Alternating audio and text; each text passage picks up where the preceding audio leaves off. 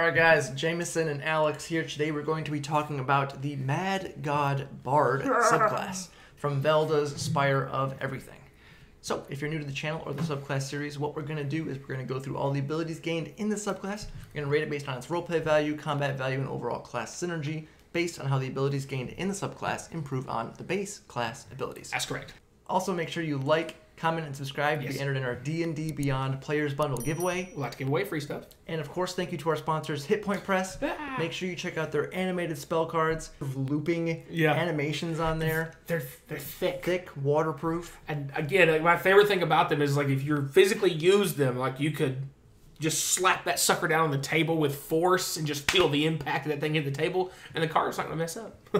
It's very durable, and they're gorgeous. Worth checking out, high quality from them, as always, guys. Do us a favor, check out the link down below. Take a minute of your time, help us out. Really appreciate it. But all that out of the way, Alex, Mad God Bard, what do we get in this subclass?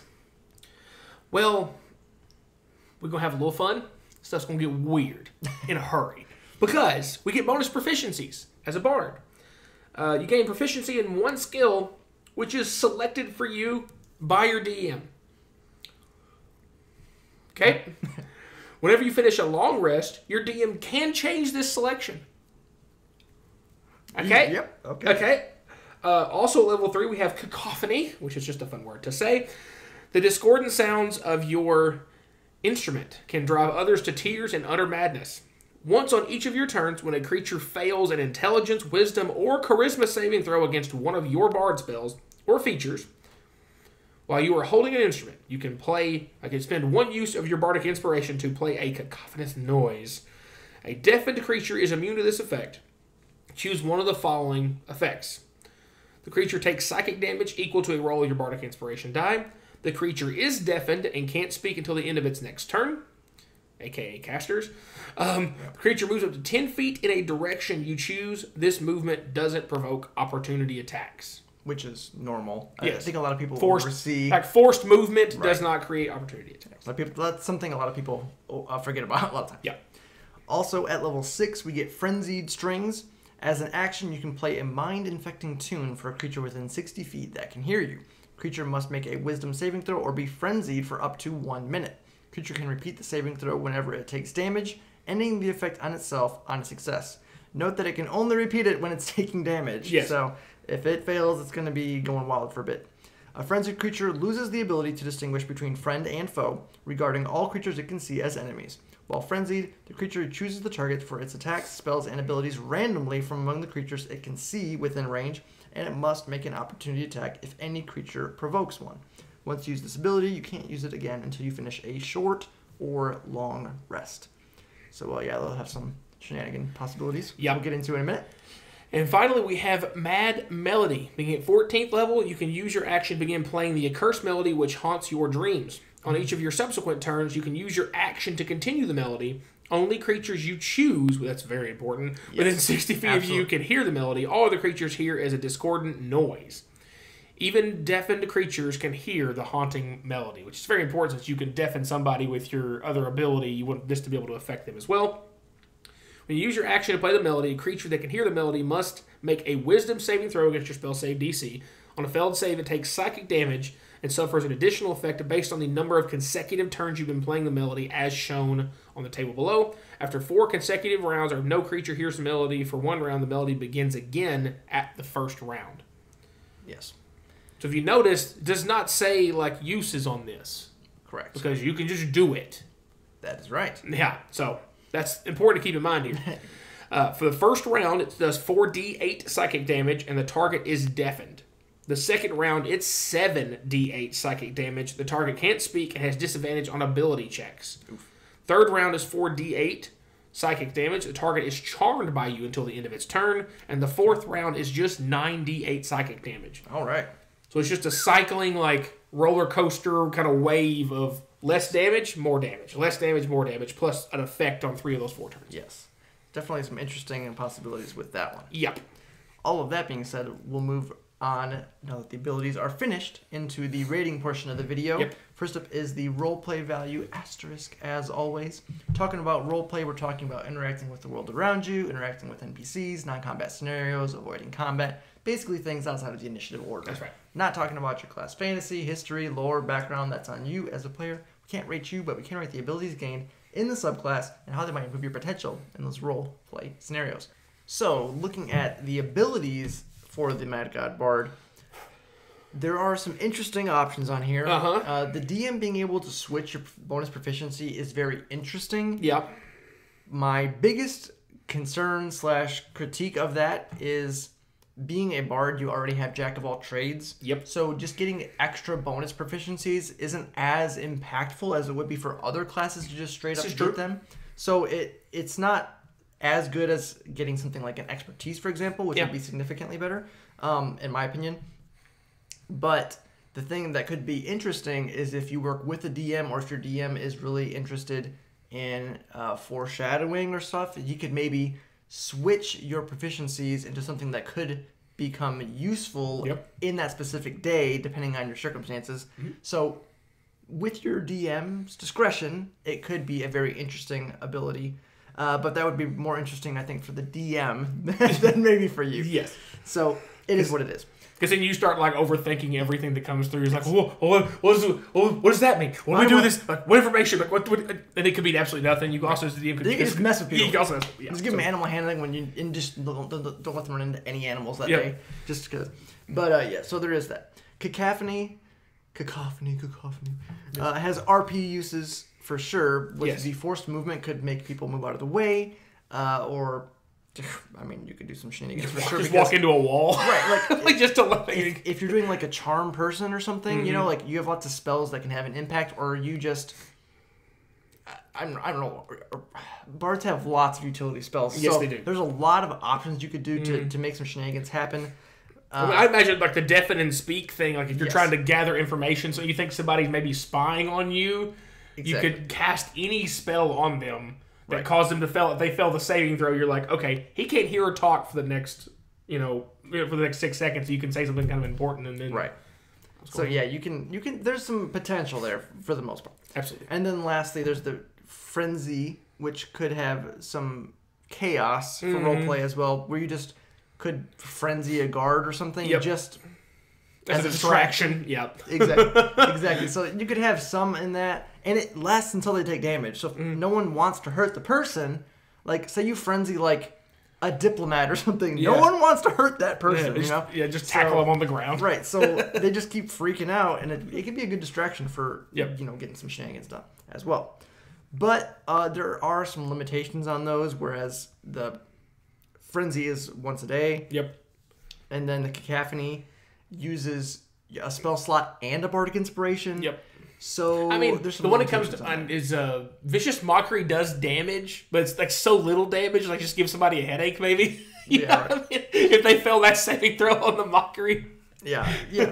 Some uses. It's like, but gray area. All that being said, it's kind of on the niche side and limited as well. Because it's dipping into your resources for the day with your bardic inspiration, and bardic inspiration you get back on short rest. Eventually. But spell slots. But spell slots, not so much. And then once a day for frenzy, it is what it is. So we just gave it a 2.5 in the roleplay department. Just it has some options, but nothing that's really gonna be crazy. It's a combination of niche use. There's ways to get around it quickly, like the frenzy may last for one turn because somebody took damage in the RP setting or whatever else. So there's the reliability of it, and along with the combination of the GM maybe changing that proficiency every day. It's just like you can't plan on it. You can't plan around having it or the certain skill proficiency. On the combat side of things, again, I mentioned the whole weird and interesting thing because that's what this whole thing is.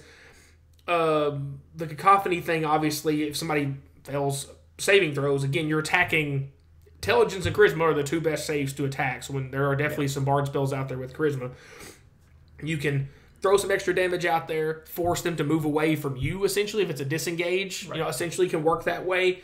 And then the deafen and speak. If you have an enemy caster and they fail a saving throw against you, you can take away their ability to speak. So therefore, they can't do the verbal components of spells. And there's the vast majority, extremely high percentage of spells. Like I know one of you is going to tell me what that percentage is, but it's got to be 90% plus. It's a lot. If not higher. Components. That it's probably comfortably above 90% that require verbal. The somatic and materials is where it kind of changes up, but like verbal is almost required for all of them. So that's what makes that really good for combat side of things. Being able to frenzy something works until it takes damage. Yeah, it is only once per short or long rest. But again, go back to the action economy thing. Right. If you make somebody spend their entire turn, it's not like you just stunned them or paralyzed them like with a whole person. Right. You made them spend their turn hitting one of their friends. Exactly. Because you're not going to do this when it's near one of your friends. Yes. You're going to do it like when the mage is standing next to the archer that you're fighting, and you're like, hey Archer, that guy called you a nasty name like 3 hours ago, didn't he? So he used to slap the mage, and it ideally breaks concentration with a concentration spell. Yeah. Oh, that would be so amazing. Yeah, it would be so shenanigans. Yeah. And then finally, the Mad Melody thing.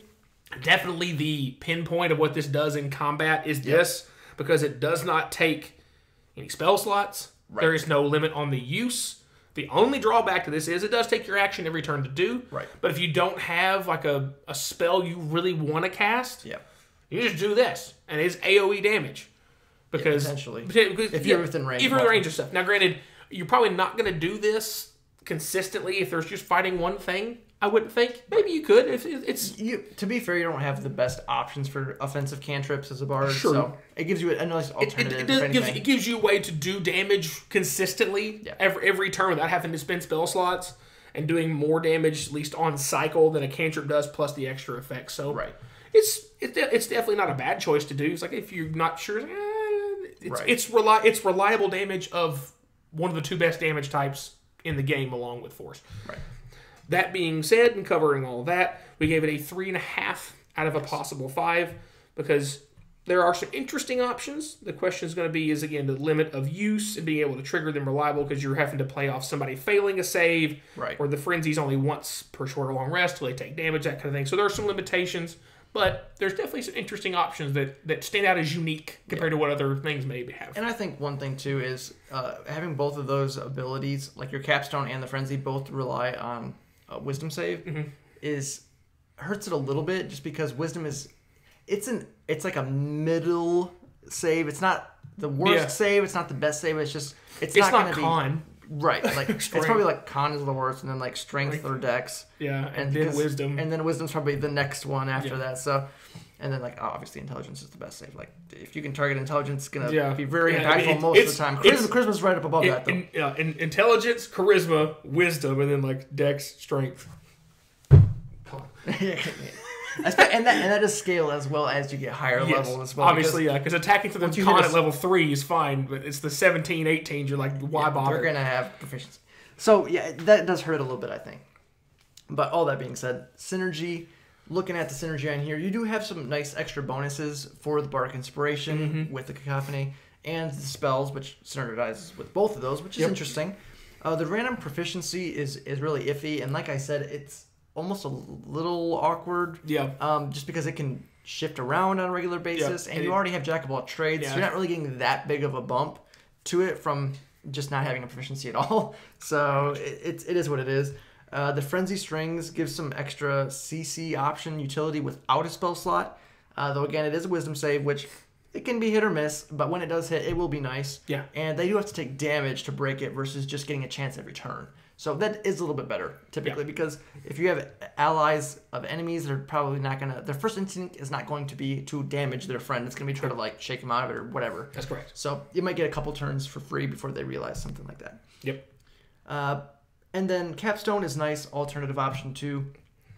Not using a spell slot or cantrip, where, like I said, you don't really have the best options for cantrips and Bard offensively. And this does give you multiple targets with that, where cantrips only hit one thing. Exactly, and it also has some utility on it as well for some bonus effects. So that is nice. All that being said, it's okay, in our opinion. We gave it a 3 out of 5. There's some nice options, but nothing that's really crazy. Yep. Again, on here, you have some abilities tied to Bardic Inspiration and your spell slots. You're having to use 2 resources to get access to it. Yep. And then you also have... The proficiency thing is pretty much irrelevant. A lot of times it's going to be irrelevant because you can't count on it. And then the Frenzy thing is nice, but it's once a rest. And Capstone is a nice ability, but it is taking your action. Yeah. And it is something that focuses on wisdom, which is... It's okay. It's fine. It's just nothing you really want to... And it's all or nothing as well. It's another thing I want to point out. That's really the thing that I would have given this thing an extra half up, probably in the combat and the synergy, if that was half damage. Half damage and you don't take the effect instead of... Yeah. Instead of all or nothing. Yeah. So it is what it is. It's a very interesting subclass, dealing with some stuff that's a little bit more unique, I would say, getting some extra bonus utility effects on top of AoE targeting kind of things. Yep. It's interesting. But that's going to be it for today, guys. If you enjoyed the video, make sure you like, comment, subscribe, hit the bell notifications so when our new videos are coming out. Yep. Check out our sponsors, Hit Point Press. Always appreciate stuff coming from them. Yep. Great stuff. Check them out. And as always, guys, thanks for watching.